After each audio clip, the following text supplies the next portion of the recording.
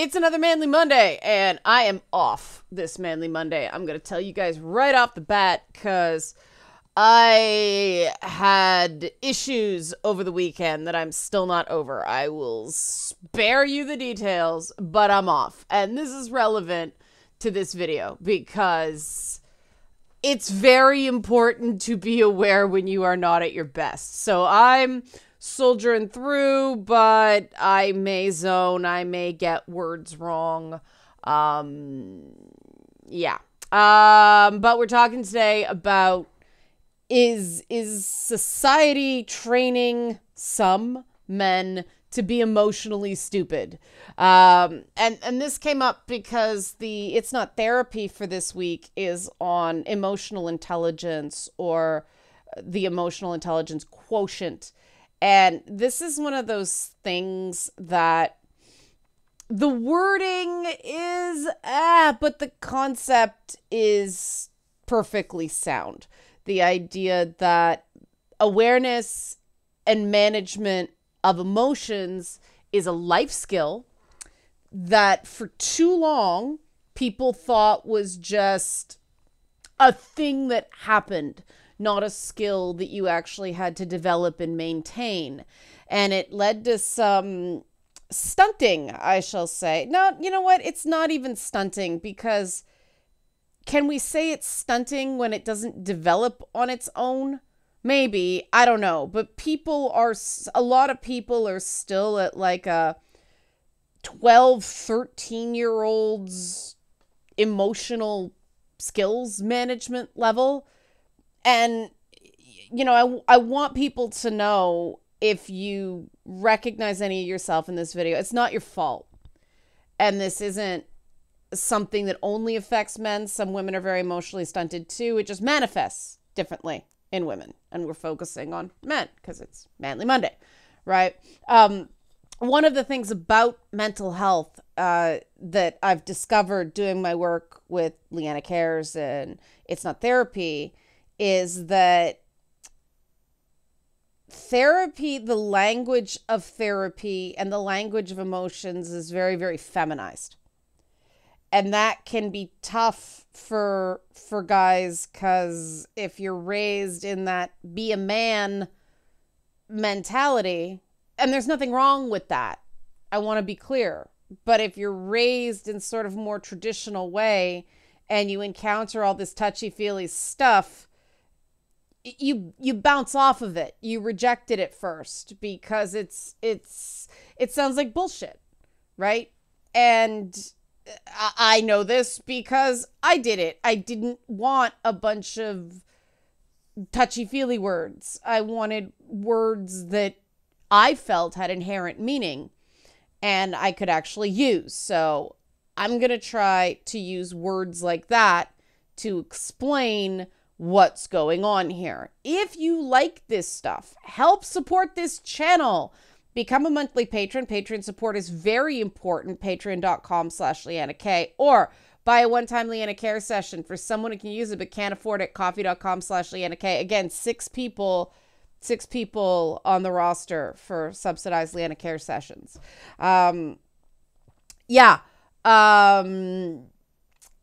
Emotional intelligence. Emotional skills, I'm going to say. This is one of these things, because intelligence, to me, this isn't your intelligence stat in your D&D character. It's your wisdom stat. What we're talking about here is wisdom, right? It's the ability to apply the information that you receive in a way that's not only going to be well received, but also useful. It's the how and the why of things, not just the what. And there are four main... I've seen stuff that has been everywhere from 12 pillars of emotional intelligence to 4 pillars of emotional intelligence. I'm going to stick with the 4 so it's easier, because some people may be coming into this, cold. If you frequently feel either numb or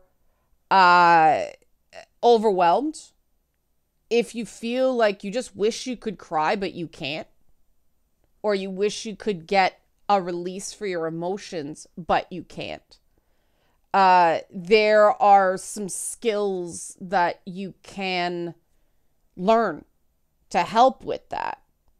And it not only helps you socially, it also helps at work. More and more researchers are finding that emotional skills are very, very good for companies, and focusing too much on productivity and not focusing enough on relationships can be a real drain on a workplace. I saw one statistic. It was in the Harvard Business School online.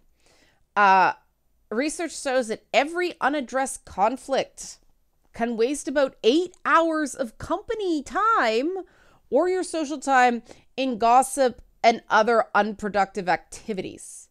So if you are conflict averse, that is another marker that you would benefit from emotional skills training. And if after this video, you're just like, wow, I think I need this, I don't know where to start, we're working on it with the It's Not Therapy stuff. We're working on some online workshops that are going to be low cost, that people can attend to work on this stuff, because we've recognized the need, and people pay like $5,000 for a session with a personal coach with this stuff. And I could not justify that. So that is like, wow, okay, good for them, the people who get that, who've learned how to package that. I actually just want to offer skills in a way that people can, digest it. I don't think that this stuff should only be for the people who can afford $5,000. Okay. So the key skills to wisdom, emotional intelligence, self-management. What's that? We'll get to that. Self-awareness, social awareness, and relationship management. Now, the two that I think society actually trains men to be stupid in a unique way is self-management and relationship management. I think women get nailed on the self-awareness thing. But, in individuals, with all this stuff, variations from individual to individual are always going to be greater than macro between genders, right? These are just trends and gendered socialization that we've seen. So self-management is basically useful emotional decision making. So having your emotions, feeling your feelings, but being able to process them in a way that aids you in good decisions. This does not mean ignoring your emotions, the opposite, because when you ignore your emotions, it adds to your stress. You end up losing control. You blow up. And a lot of people think that, staying cool, staying calm is about suppressing emotions. It's not. Learn it faster than I had to learn it, because I had one of those, I'll give you something to cry about biological fathers, and he had no wisdom with this stuff. My stepdad, different story, but my biological father, oh man, he read all the self-help books, so much Wayne Dyer. And it was weird because he read all this stuff and had the words, but just shoehorned it into the way that he was already doing things, not using them to make meaningful changes. And that's the problem with the self-help approach. It's only as good as the person interpreting it, and there's no back and forth for somebody to go, hold up, that's, you're off the path a little bit. So overwhelmed, if you're frequently overwhelmed, that's a processing issue, right? And if you're trying to suppress your emotions, you're missing a critical piece of information. If you don't know what you're feeling, you can't process your feelings. If you don't know where the origins of your stress are, you can't become less stressed. If you're just putting your head down and getting through every day, it's going to build up and build up and build up until you can't take it anymore. Now, obviously that happens to men and women, but men do it in different ways and in different places, but the results of it are often more an angry explosion than, women may break down. We see all those things of in TV shows of professional women going into the supply closet and screaming into a pillow, right? You very rarely see men in media doing that. You see men blowing up and throwing things, right? And the problem with this is that these are normalized behaviors, but they're not okay. And, unfortunately, because men yelling is normalized, people don't intervene early enough when, a young man or a teenager is doing it. And then, of course, the people who do intervene are manosphere types that exploit it instead of, instead of guiding people to better, because at the end of the day, those types of people are interested in making money first, helping men second. The other thing about self-management is energy, right? Stress management. So you don't feel the need to go out and get absolutely blottoed, really drunk, really stoned, impulse control. And then it's things like task initiation, that initiative role, following through on commitments, adapting to changing circumstances. All of this stuff gets easier when you're processing your emotions. And, I want to be clear, this isn't the same route as autism meltdowns. Meltdowns are a thing with people with autism. And this is something where, yes, self-management is part of the supports that people with autism get because they're constantly doing more processing than the average person. They constantly have to cognitively translate what a neurotypical person, takes for granted in terms of social and communication heuristics. And so the buildup happens faster and the overwhelm happens, right? The world's just not built for people with autism. So I want to make that really clear. The same thing, but obviously different roots of the issue. That is not a lack of skills so much as just requiring more skills. And the truth is that everybody has that. Everybody has something that they just have to be better at than the average person for various reasons to be thought of as equal. We all have them. It's really important to recognize which ones apply to you that way and learn it. And that's, part two, that's self-awareness. Self-awareness, a lot of people think they're self-aware, but they're not. Some people are, very egotistical. They overvalue their skills and abilities. A lot of people on this channel undervalue a lot of their skills and abilities. They're way too tough on themselves. And that is not good. Being too tough on yourself is not good because stress management, initiative, adapting to changing circumstances. And that's why I stress the self-compassion. And men especially are taught from a very young age,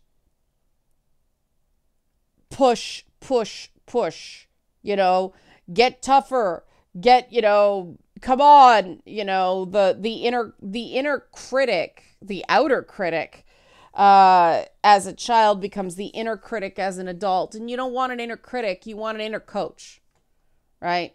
And good coaches don't constantly exhaust and abuse their players.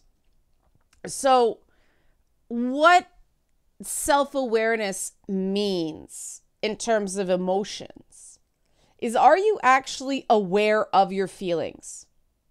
And we know that men on average have a much smaller emotional vocabulary than women do.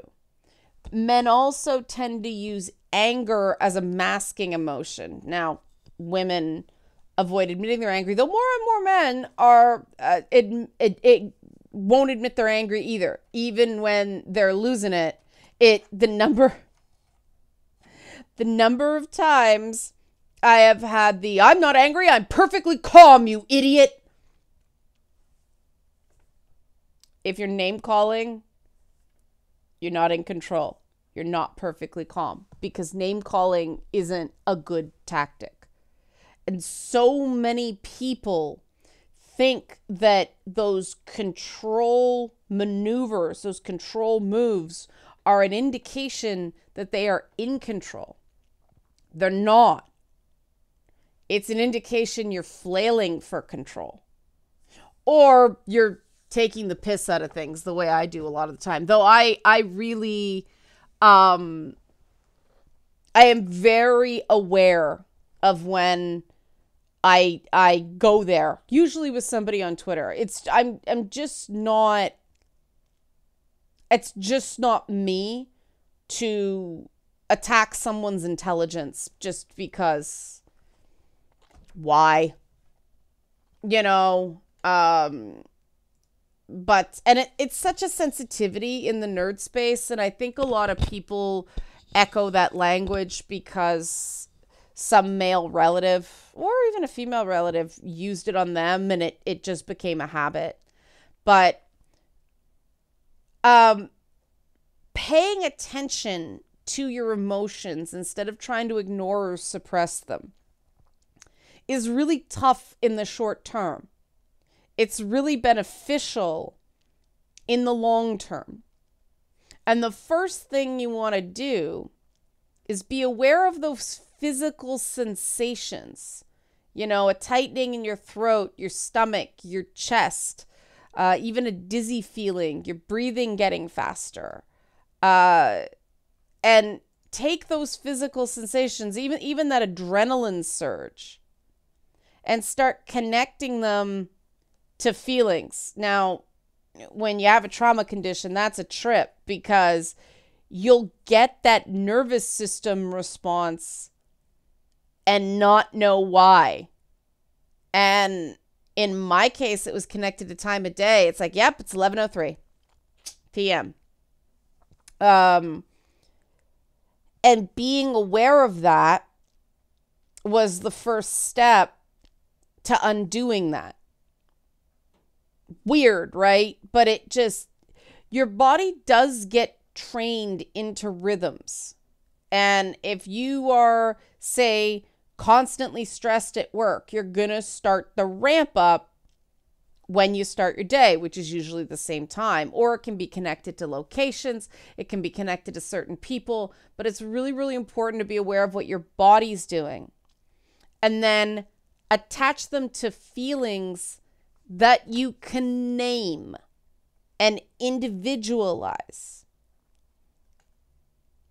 It's important to know the difference between what being angry feels like versus what being sad feels like, what being afraid feels like, and what being happy feels like, and really happy feels like, right? It's really, really important to know the difference.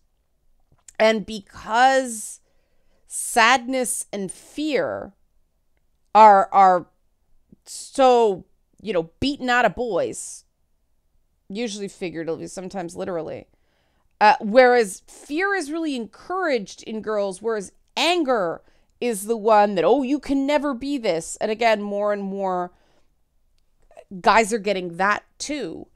It's a really confusing message because, these feelings are fear and sadness are taken from boys first.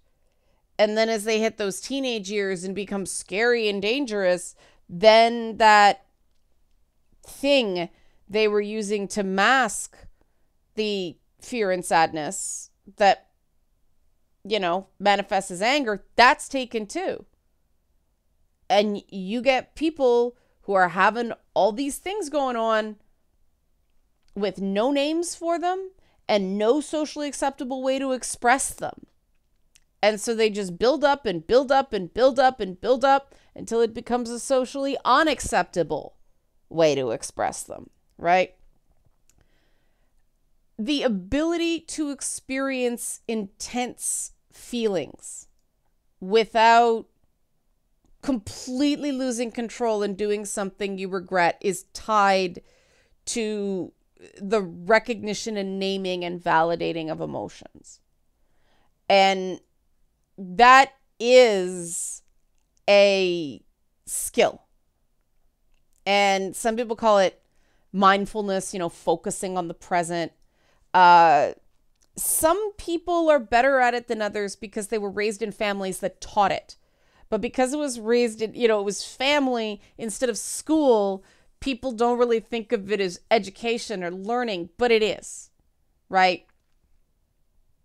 The example, a male role model showing that you can be, upset with someone. And upset's such a vague word, and it's usually a mix of,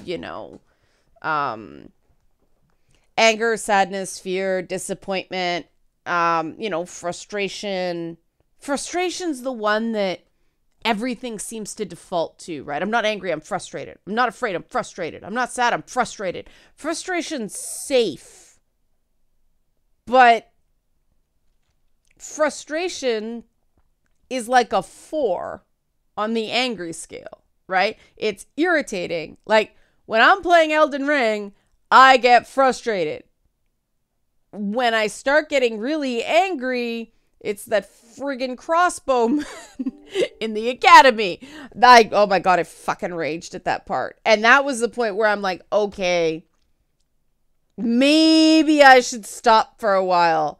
A lot of people, I think, use games like that to vent. It's safe to get frustrated. It's safe to get angry. You can yell at your screen, but it's not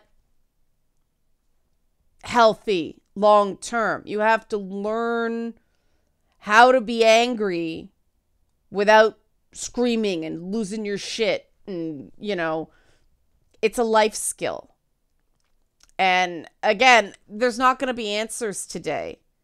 This is the beginning, sort of recognizing because everybody's going to need different things, right? What I find is take a moment, right? Because when you start feeling your feelings, when you've numbed them, when you've not been allowed to feel, they're overwhelming at first. They are. Some people find it useful to take time to feel your feelings. That's what gaming time is for a lot of people. But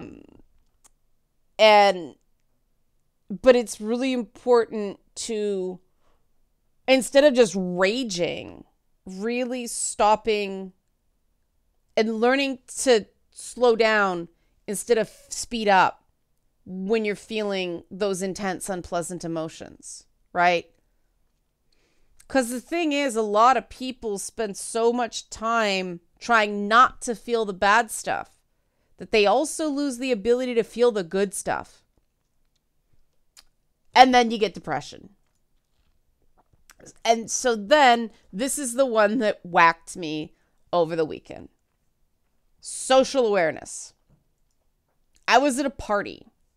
And it was one of those weird ones. Like I walked in, the smells were overwhelming. It was loud as anything. It was so loud I couldn't hear anything. And then my glasses fogged up. So 3 senses, and it was cold to hot, which I have issues with because of a nerve in my neck that I can't go hot, cold, hot, cold, hot, cold. It's real bad.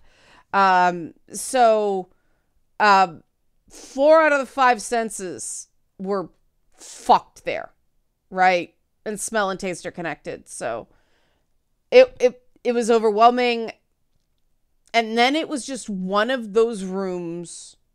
I knew 2 people there. And the other types of people were not my people. I couldn't predict which way they were going to move. I couldn't predict movement patterns. Everywhere I stood, I was in the way. Now, that is partially a bad room layout at a party, but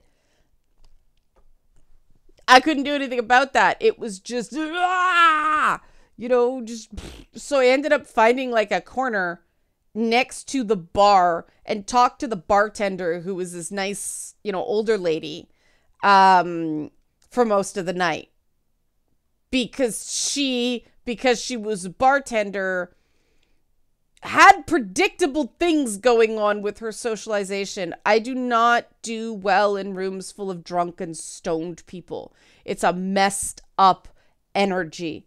I don't like it. And I'm allergic to weed, so the stoned people trigger really bad allergies, and my eyes were crusted over the next day.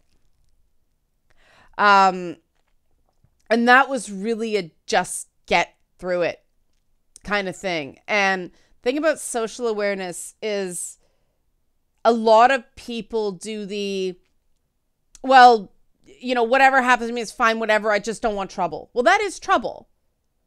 When you're having your boundaries violated, that's trouble.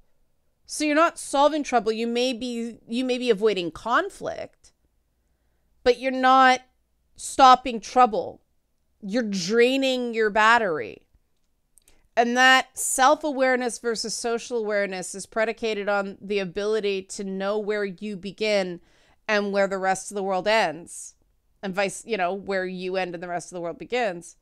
And that's something that a lot of people don't learn. And that lack of boundaries manifests very differently in men than women. A lot of men tend to withdraw, and me. Because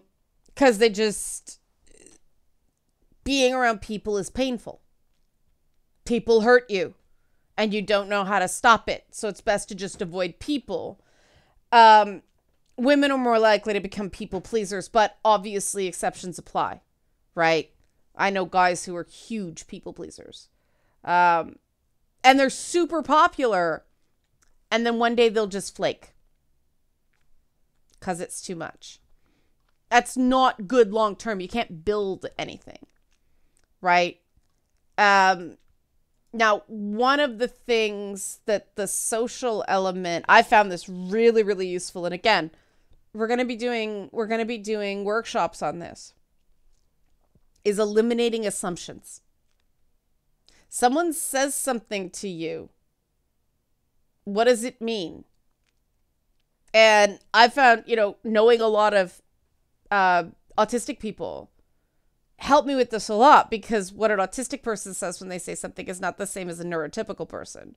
Neurotypical people use far more conversational heuristics than an autistic person. For example, this is when I messed up. The nice thing to say to someone is, how would you feel about helping me out this weekend? Right? That to a neurotypical person is, can you help me out this weekend? To an autistic person, they literally answer the question. Not always, because some of them learn how to code switch, but the person I asked that to answered the question I asked, which is, they answered, not great. I want to play, I want to play video games this weekend. Can you help me out this weekend? Yes. Right? And stuff like that has made me aware of how many jumps conversations make. Catch those assumptions. Are you really saying what you intend to say? And are you adding or subtracting meaning from the other person's statement? Ask questions to be sure. It helps a lot. And that's where we're getting to relationship management.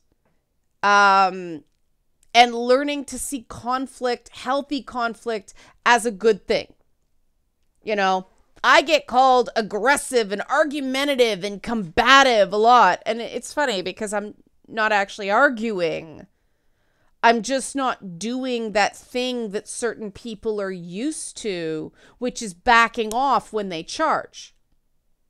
So they get a conflict they're not used to having because, you know, you get unfortunately, this happens with people a lot who end up in the mental health system at a young age. When kids are over therapied, they learn how to work their families. And so they have certain trigger phrases where the family just scurries, and that's bad therapy, right? When a parents have no authority over a child because that mental health condition has just taken over the whole family, that's a problem.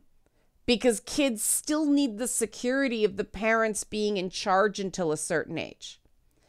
And it also happens in hierarchies, social and business hierarchies. When someone is a weak leader, there becomes this leadership gulf. And people start getting really skittish and conflict averse because when there's no referee, there's no rule book as to how to have conflicts. And people who work with and for me learn fairly quickly or it's not going to work out. I'd rather have the small fight early than the big fight later. I'm one of those people, please tell me when there's an issue. And it takes some people a while to realize I'm serious because every other time they've done it with somebody, it's been a lie and it's blown up. And like I said, if you have these different ways of doing things, it's not your fault. They were what you had to do to survive in other environments. What I want you to know is those environments weren't healthy and there is another way. And the thing that's great about having the smaller conflict early is, you know, people ask me all the time, how to avoid getting in too deep with bad people or bad groups? Well, you set those boundaries early. You have those small conflicts early. And if you get a reaction you don't like, next. Now at work, it's a more subtle art. You have to thread the needle sometimes. But you know, sometimes finding another job is the right thing if management just gets really, really toxic.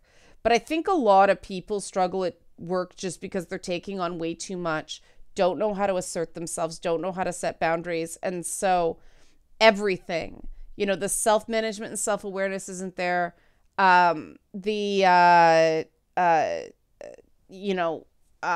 Relationship and social awareness aren't there. And if you're, what's social awareness versus relationship awareness? Just social kind of what's going on versus, you know, the dynamics between people. That's the separation there. And then again, it all kind of mushes together. That's why it's your wisdom score.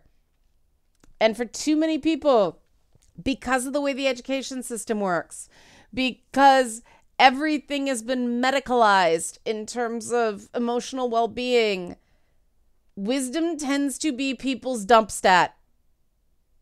And if it is, it's not your fault. Like